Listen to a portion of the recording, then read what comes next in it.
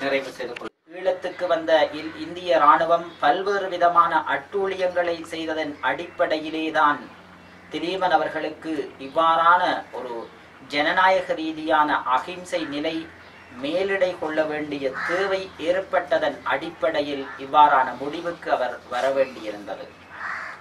இதையுமே கண்டுகொள்ளாத அந்த தேசம் அந்த உயிர் பிரியும் வரையும் அல்லது உயிர் பிரிந்தரும் பின்னரும் அவருடைய கொள்கைகளை நிறைவேற்றவோ அந்த அகிம்சை ரீதியான வேண்டுகைகளை திரும்பி பார்க்காத ஒரு தேசமாகவே இன்று வரைக்கும் இந்திய தேசம் தன்னை புடம் போட்டு வைத்திருக்கிறது. ஈழ விடுதலை போராட்டத்தை எவ்வாறான நோக்கில் நசுக்கலாம், எவ்வாறான நோக்கில் இல்லாமல் செய்யலாம், அல்லது இந்த இனத்தை எவ்வாறு இறுதி முள்ளிவாய்க்கால் யுத்தம் வரைக்கும் இந்திய தேசத்தினுடைய பங்களிப்பும் இன அழிப்புக்கான போக்கும் காணப்பட்டது என்பதில் எல்லோருக்கும் தெரிந்த வெளிப்படையான வெள்ளிடை மலையாகும்.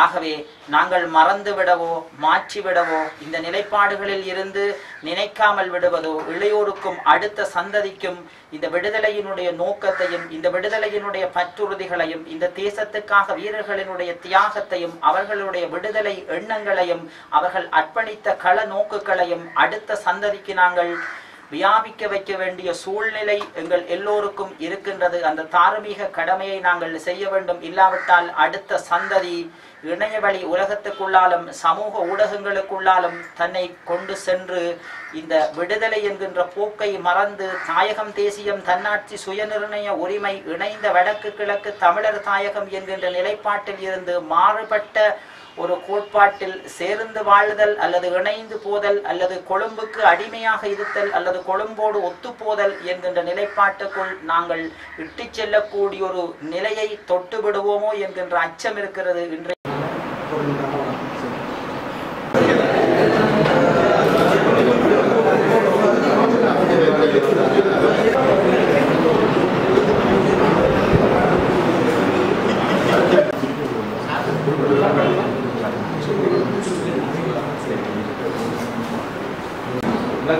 நடுவில்